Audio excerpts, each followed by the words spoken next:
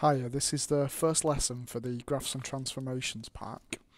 I'm doing this so we can spend a bit more time on coordinate geometry, so I'm hoping you'll be able to do this before the next lesson. Right, so let's have a quick look. So it says, questions should specify whether to shade the region you do want or don't want. We tend to shade the bit we don't want, so it's clear the bit that we do want. Now your calculator, you can actually do inequalities on your calculator, and I'll show you how to in class, but it shades the wrong side, so we need to be really careful. Right, let's have a look.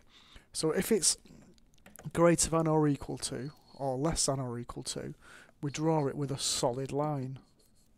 So if there's a set of axes, it would look like that.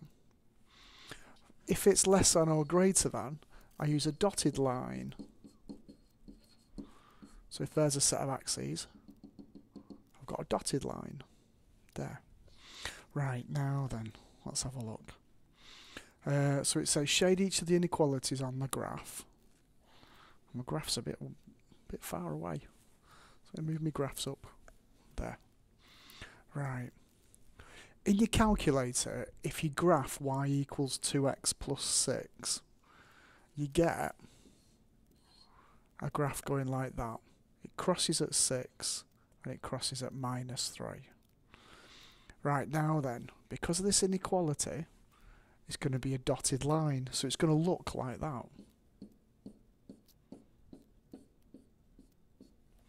Crossing at 6 and crossing at -2. There. Right, now then, I need to think about what I want. I want the y values that are below the line 2x plus 6. So that's what I want. So I want the y values that are below the less than bit, the line 2x plus 6. So I want everything below this line, because that y value, if I choose a point there, 1, 1, the y value of that is below the y value for x is 1. So if I tried x is 1, the y value would be 8, but 1 is below 8. So that's the bit I want. So I shade the bit I don't want.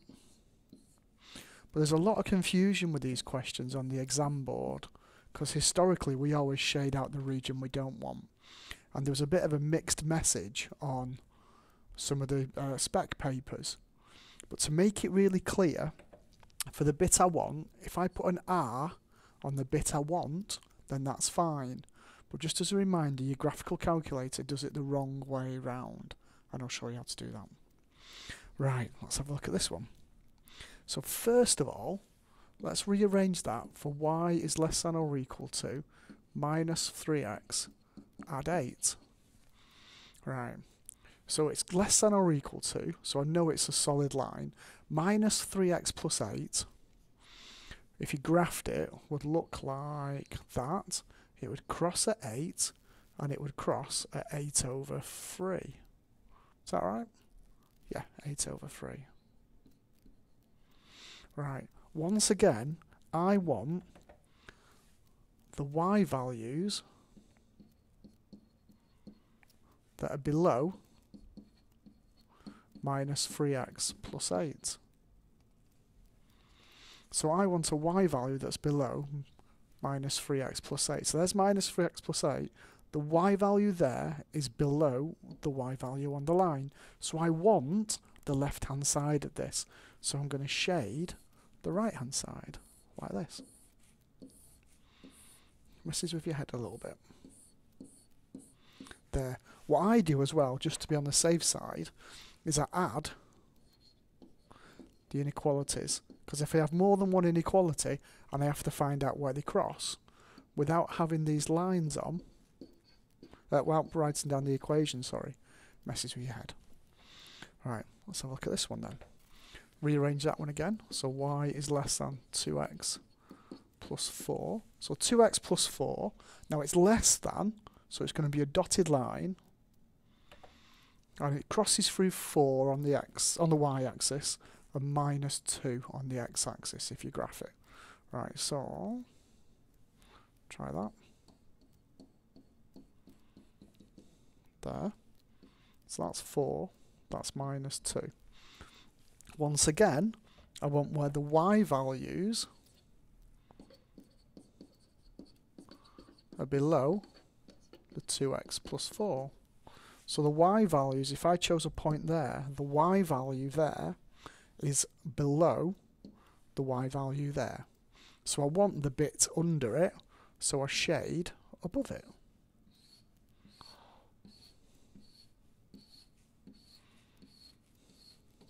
There. Like I say, if you use your calculator, it does the wrong side. So put on the equation here. So that is y less than 2x plus 4. Now the last one is y is greater than 0. Now this is called a non-negativity, because it makes sure that y is positive. So this here says that I want above the line, I want the y values above. Now y is 0 is the x-axis, but if you look, it's just a greater than. So this one's a little bit tricky on the exam papers, because you've got to try and make it look like your x-axis has got a dashed line on it. There. So some people just make it a little bit darker around that area. Now I want above, so I'm shading below.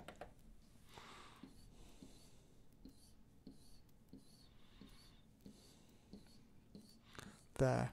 And I'm left with this region unshaded.